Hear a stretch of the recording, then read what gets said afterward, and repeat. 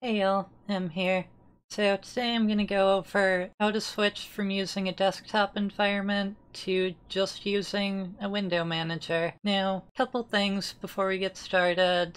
So as you can see, I'm going to be demonstrating on Linux Mint, but aside from like package names and availability, this should be pretty much the same on any other distro, and any place I think it won't be, I'll make a note of. And although I'm going to give a list of packages to install, these package choices are just choices, so if you want to try with a different window manager, different wallpaper setter, whatever, that is definitely an option. So I'm going to start up by bringing up a terminal, and for people who are in more of a hurry, I'm going to start by just typing out the entire package list before going into like what need each one fulfills. So going to be installing cwm, Sakura, fa, tint2, xscreensaver, sxhkd, which, like, every time I think of that, I need to think of the full name simple x hotkey daemon, because otherwise it is just a completely incomprehensible mess of consonants. Dunst, lx polkit, and volumeicon also.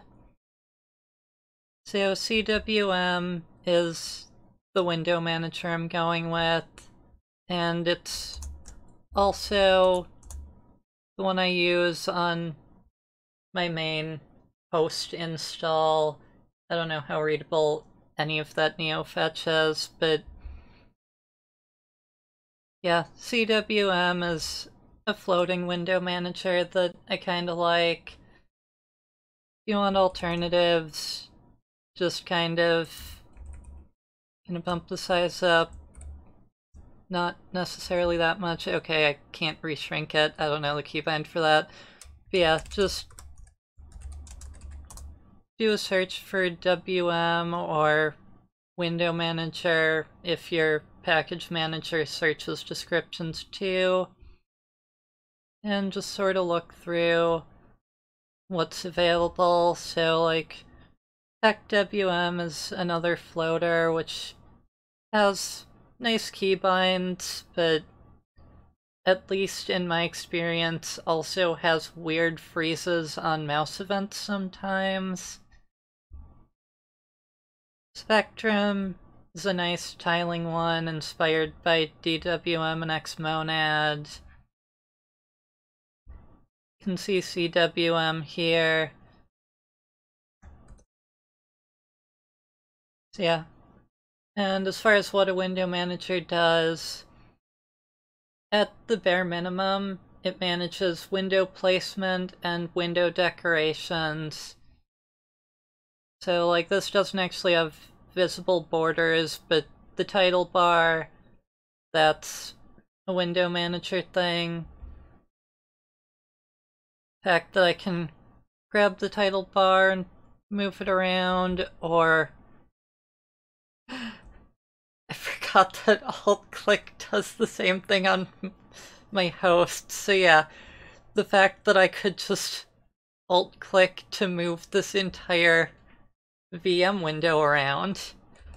Just gonna unmaximize and remaximize that to get the placement less weird. Yeah, so stuff like that is universally handled by the window manager, and some others will include stuff like a bar, some level of keybind, sometimes an app launcher. So yeah, depending on what window manager you go with, you might need more or fewer packages. Then Sakura is just a terminal emulator. I'm pretty sure the default GNOME terminal here would work fine, but installing it just to make extra sure that there's a terminal that'll be fine with just a standalone window manager. Odds are, whatever desktop environment you're using, you can just stick with the terminal from that. And if you want to switch, Sakura and Alacrity are both pretty good ones. That is a wallpaper setter, because while sometimes you'll come across a window manager that can set the background, CWM, as far as I've figured out, is not one of those. So yeah, Fat and Nitrogen are both relatively easy wallpaper setters, and Xwallpaper is generally considered a more minimal one. I mean, all it does is set the wallpaper, whereas Fat is also an image viewer, and Nitrogen brings up a window that shows you, like, all the backgrounds you can choose from. Then Tint 2 is a panel. Again, some window managers might come with their own panel. CWM doesn't. So Tint 2 is kind of a nice one. It's lightweight, gives you a window list and a system tray, among other things. And I just generally like it with CWM, although here on my Gen 2 machine I'm using Polybar, just because I already had it installed from a previous window manager and didn't feel like switching. Then xscreensaver honestly probably doesn't matter that much for a VM, but for an install on your physical machine, it's kinda nice to have a screen locker. But yeah, that's what that's for. And I forgot to mention alternate bars, I just realized, but Polybar is a good one, and Xmobar is also popular, and I feel like I've heard that it can be used with window managers other than Xmonad. So yeah, no lock screen alternatives. i3 lock or better lock screen, which is just a wrapper around i3 lock. Xlock more, those are all options as well. Then Simplex Hotkey Daemon is, as the name suggests, a hotkey daemon for X that is simple. So CWM, I'm not sure, like I haven't experimented that much with different command key bindings, so I just kind of use sxhkd for that, especially because I already had a config again from previous window managers. And this is especially nice because there are some things you take for granted with a desktop environment, like the volume and brightness keys working, that kind of require manually setting those keybinds for a more lightweight window manager. And I don't actually know of good alternatives, but there might be some. And Dunce is just a notification daemon, so whenever a program wants to send a desktop notification, like for an email client or chat program or whatever, assuming they're not just using their own weird notification system like some do, Dunce just sort of gives those a uniform look and feel. And I'm sure there are alternatives, but I haven't really looked into them. Then LX Polkit is for Polkit, sort of manages some permissions related stuff. So like when you launch gparted or try to install something from the software center or whatever, and you see the password prompt. That won't actually work without some polkit agent. And Alex polkit seemed to be relatively light on dependencies, so I just went with that.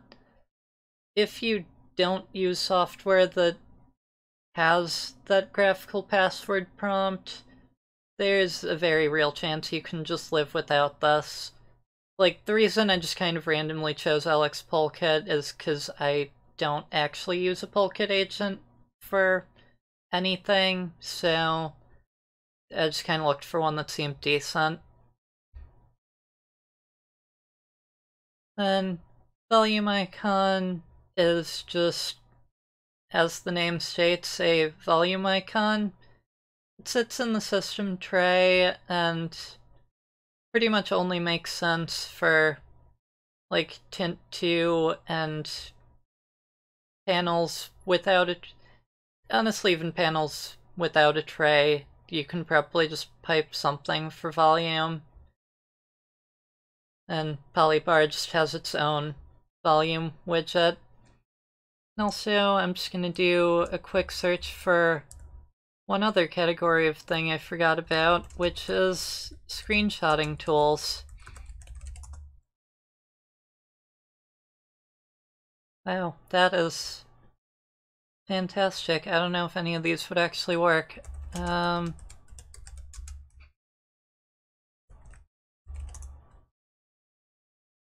it safe to assume that this...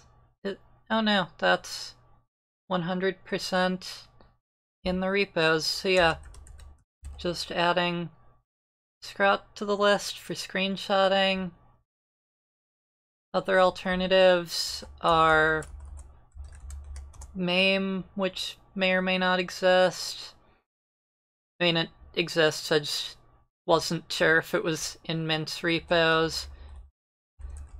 And Flameshot, which, in contrast to Scrot and MAME, which are pretty much just run it, it takes a screenshot, that's it. Flameshot has a lot more bells and whistles to it. Yeah, so here's the package list. So just sort of... wow, that is a beautiful default. I'm so glad it shows my password length. But yeah, so just sort of install this stuff. Yeah, I might end up installing some of those recommended things. And while this is going, a couple other categories of software worth mentioning. So like I mentioned, backlight brightness keys don't actually work until you set the keybinds yourself, so if you're on a laptop, it is a good idea to install something like some command that can set the brightness. So xbacklight is a pretty popular one, and light is another one that I'm not sure whether every distro has it in the repos, but it's pretty nice. It's my go-to. Then I didn't include an app launcher because CWM has its own, but if you do need one, two pretty good ones are dmenu and Rofi. Dmenu, rather than saying it is an app launcher, it's more accurate to say it includes an app launcher.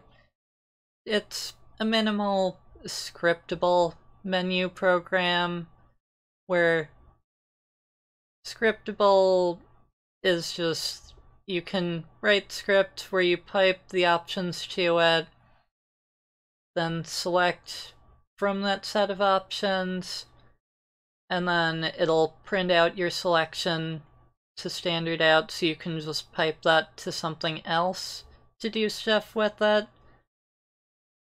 And it provides the dmenu run command, which is the app launcher part. And Rofi, I don't know whether it's as scriptable, but it definitely has more features out of the box. I know it includes an app launcher and a window switcher, which, side note, CWM includes both of those too. Yeah, and Rofi definitely does other things, but I don't remember what off the top of my head. So yeah, those are options for that. Then system tray I didn't bother including because Tint 2 has one built in.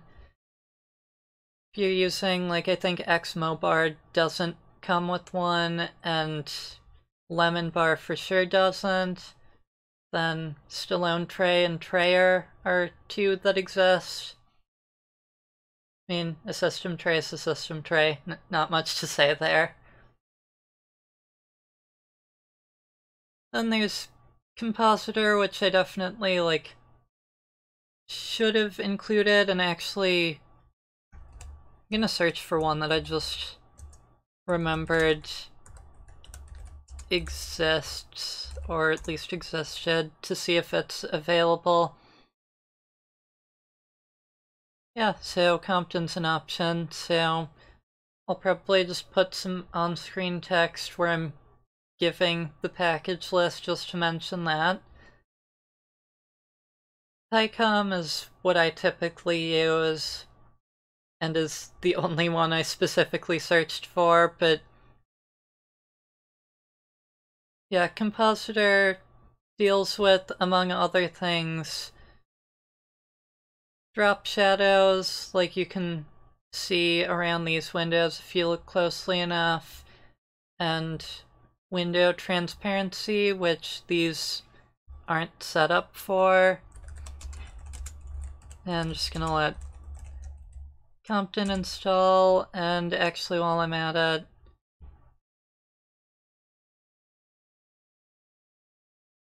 gonna add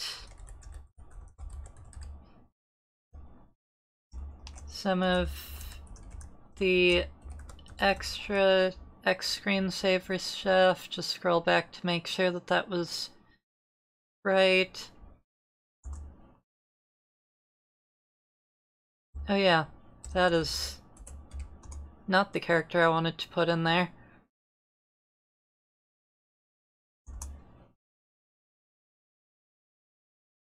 So yeah,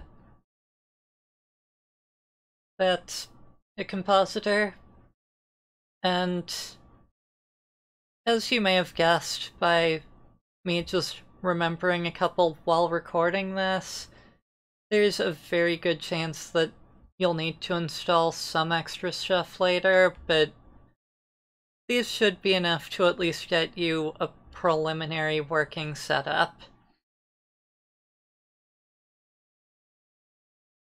And then, how much longer does this have? That's probably going to be a bit. So, on this terminal, going to start doing some initial configuration.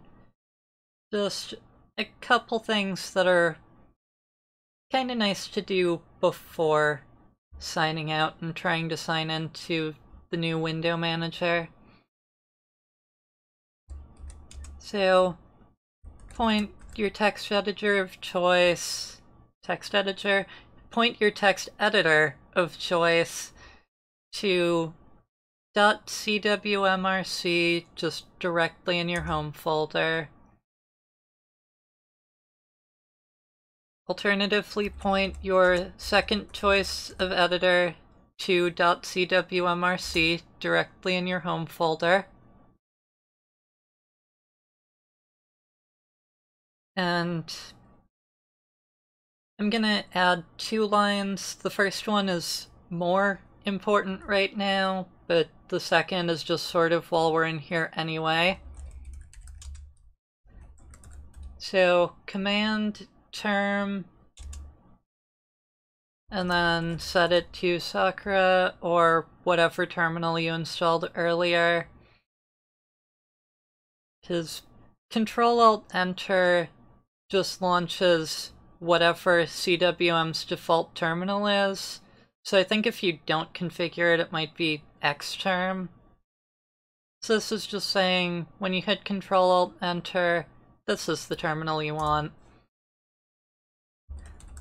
And then the other special command, which is the other command we're going to set up, which is the only other like special one, is lock, which is mapped to Control-Alt-Delete. And for xscreensaver and anything else that has necessary arguments, you're going to want to wrap this in quotes. So xscreensaver command -lock. And again, just whatever screen locker you installed before. Then just sort of save and exit. And then the other thing we're going to set up is fa-bg zoom, and then just whatever wallpaper you want to set.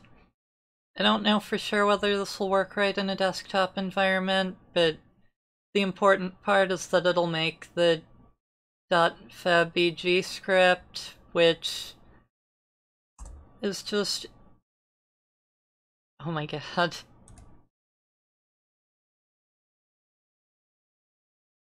Okay, so that is not how this works. bgfill, that is the command I wanted.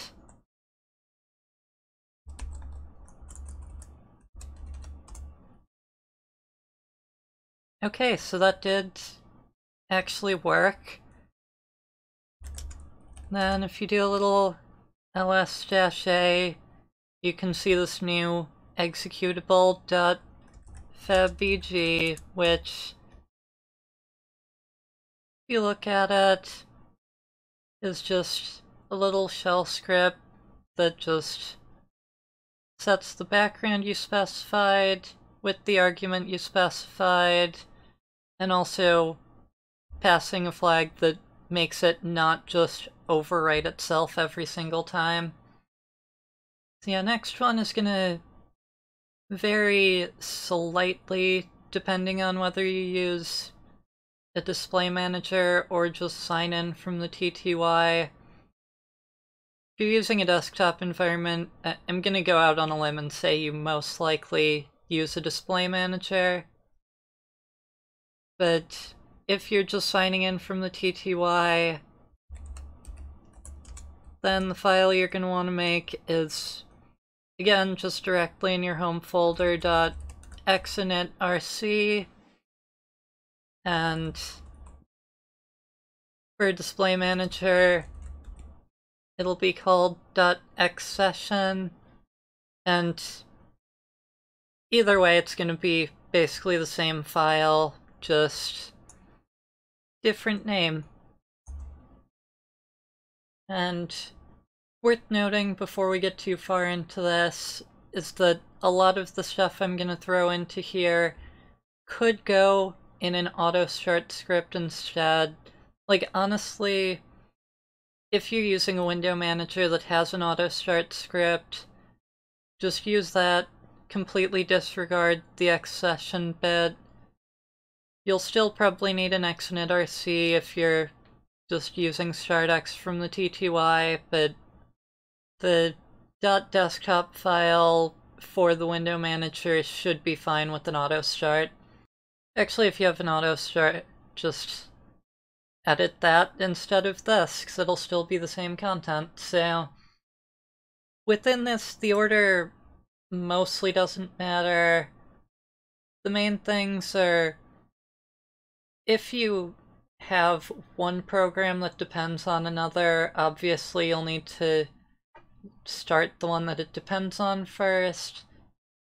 So, like, since Tint 2 uses a compositor for transparency, and the wallpaper for pseudo-transparency if there isn't a compositor, you're going to want to launch Tint 2 after the wallpaper and the compositor. So I'm going to start by just, I think it's just Compton ampersand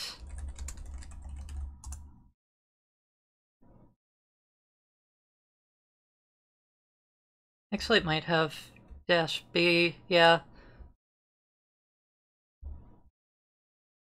And one common thing you'll see in a lot of these is that generally you'll either want some flag to background it, or you'll want to put an ampersand at the end just to tell whatever shell is executing this to background it.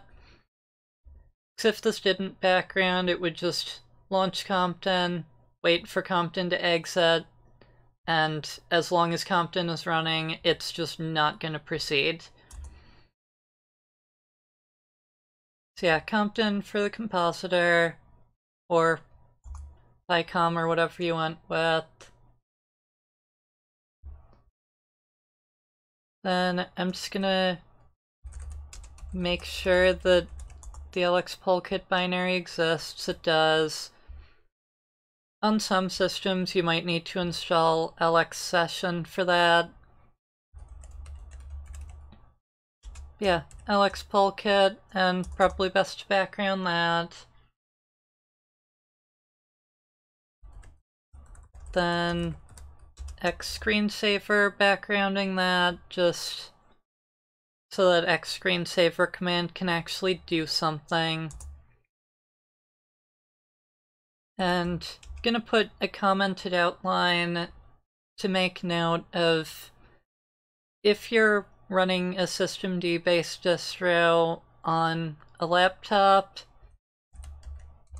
xslock is a pretty useful tool that if you start it in your startup script like this, just passing it -- and then your lock command, it'll listen for suspend and hibernate events and launch that screen locker. And if you're not running systemd, I have a video on how to accomplish this with xpd. Yay, self-plug. And then here could be a good place to start simple xhotkey daemon once we have a config. But since we don't really have one yet, there isn't any point having it run yet.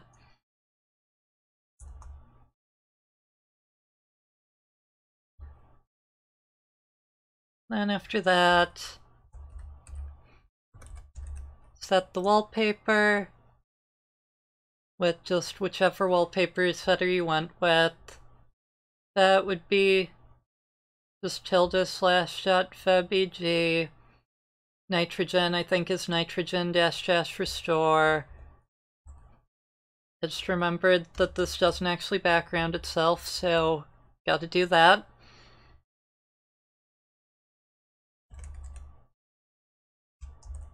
And then tint 2, not just tint. Or, again, whatever bar you went with. Then dunst. And yeah, that is just called volumeicon on here. Figured I'd check because the package name was kind of weird. So yeah, another dependency. You gotta start volumeicon after starting whatever handles the system tray, because this is just a volumeicon in the system tray.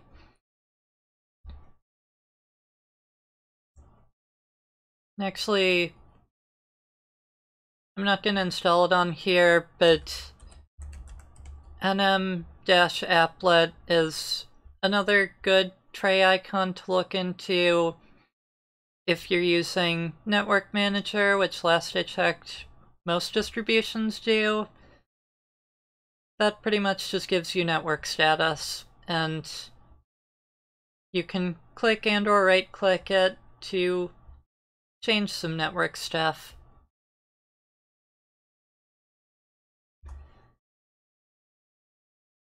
So yeah, if you're using a window manager auto start, this should be all you need.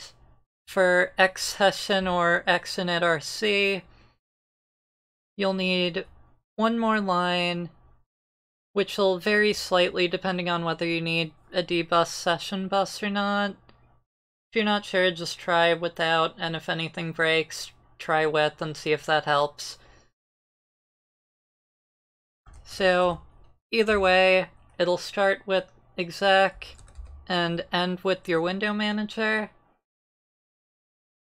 And if you do need a session bus, then instead of just exec window manager, it'll be exec dbus launch -- exit with session, and then whatever window manager.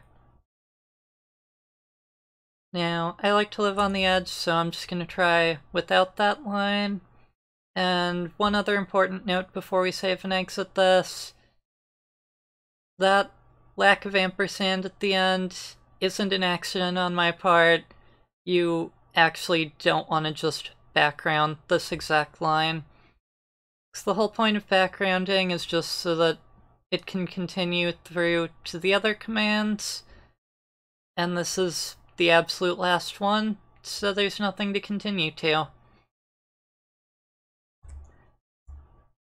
Yeah, just save that and exit.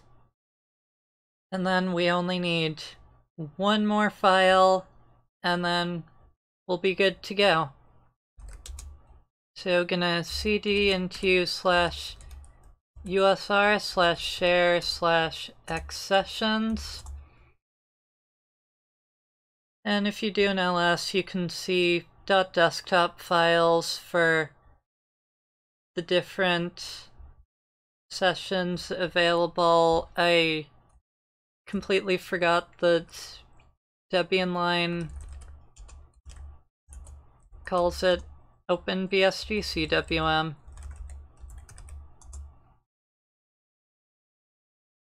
Yes, that's a little tweak that needs to be made.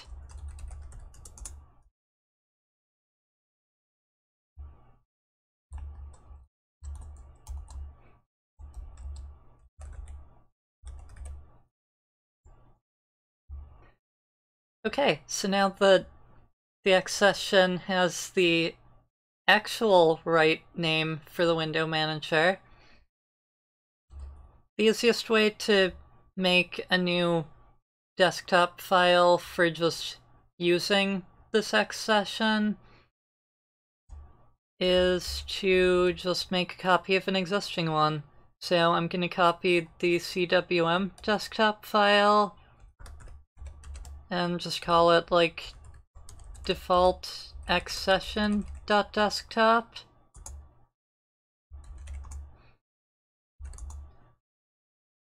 And I don't remember if I mentioned, but you do need to prefix that with sudo because you do actually need root for this. And now another thing prefixed with sudo is pointing whatever text editor to this new .desktop file. And I'm just going to change the name here to OpenBSD cwm xsession. And then exec and try exec. You're going to want to double check just to make sure that this is the right path. So going to check /etc/x11. And you can see this is where the xsession binary is, so just change the exec to /etc/x11 or whatever path you found /xsession. and then try exec is going to be the same. And then just save that and exit.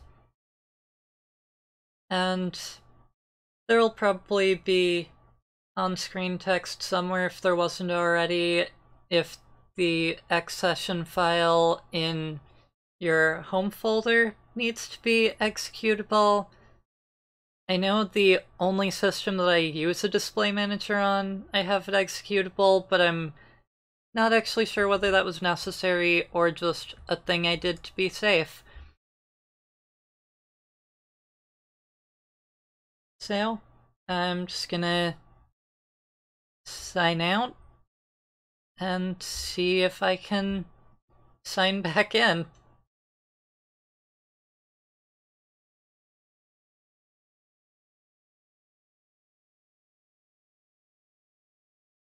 So, if you're signing in from the TTY, you should be able to just start X and not do anything special. If you're using a display manager, you're going to want to click on Mint. It's this little icon right here. Just whatever display manager Mint's using. On others, you might have an icon like here or something, but just find the option to change the session. Oh, that's a cool little OpenBSD pufferfish. Yeah, then select the xsession that we just made, type your password, and time to see if this all collapses. Wow.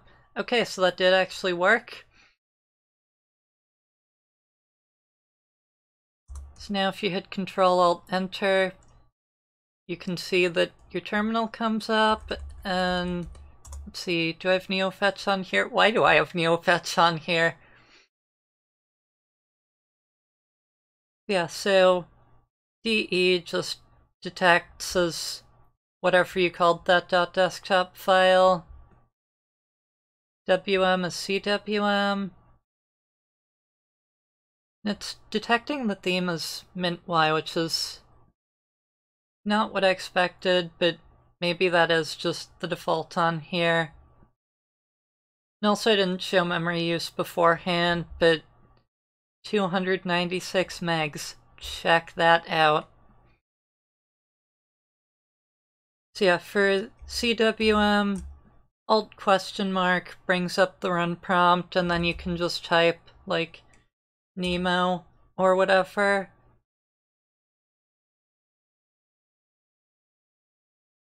Okay, yeah, I don't know why it's detecting the GTK theme as mint_y. This is definitely not mint_y. Yeah, then Control-X to close a window. And yeah, that is pretty much all you need. Now you can start playing around with configuring other things, like actually setting keybinds so that you can start simplex hotkey daemon in your autostart, and that might be a video at some point. Yeah, for now, that is a window manager. So yeah, hopefully this helped someone, and have a nice rest of your day.